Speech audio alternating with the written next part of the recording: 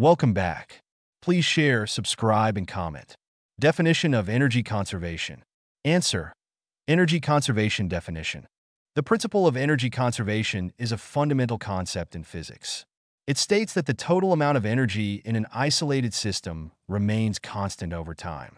This law, also known as the first law of thermodynamics, implies that energy can neither be created nor destroyed, but only transformed from one form to another. Understanding energy conservation. To understand this concept better, let's take a simple example. Consider a ball rolling down a hill. As it moves downwards, its potential energy, energy stored due to its position, is converted into kinetic energy, energy due to its motion. However, the total amount of energy potential plus kinetic remains constant throughout. Similarly, when you're riding a bike downhill and then uphill on the other side without pedaling or braking, you are experiencing conservation of mechanical energy firsthand.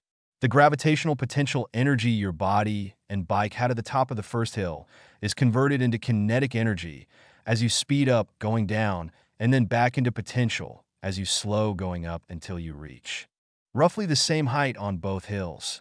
Key concepts. 1. Energy transformation. Energy transformation refers to how one type of energy changes into another type while maintaining overall constancy in total amounts. 2. Types of energy. Different forms include mechanical, kinetic, and potential, thermal, chemical, nuclear, and electrical energies, among others. 3. Isolated systems. An isolated system doesn't interact with its surroundings. No matter or heat can enter or leave such systems, making them ideal for studying conservation laws.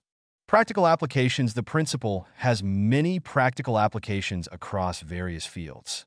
1. In physics and engineering. It helps us understand natural phenomena like weather patterns or solar radiation, light/heat energy, drives wind currents, kinetic energy. Engineers use it while designing efficient engines by minimizing wasted heat energy. 2. In environmental science and policymaking. Recognizing finite nature of fossil fuels led us towards renewable energy sources like wind or solar power, where mechanical or light energy is transformed into electrical energy. 3. In everyday life. It helps us appreciate how food, chemical energy, fuels our bodies, kinetic and thermal energy, why roller coasters work, and even why bouncing balls eventually stop. Understanding the concept of energy conservation can help us make sense of how different systems operate, from a simple pendulum to complex natural ecosystems.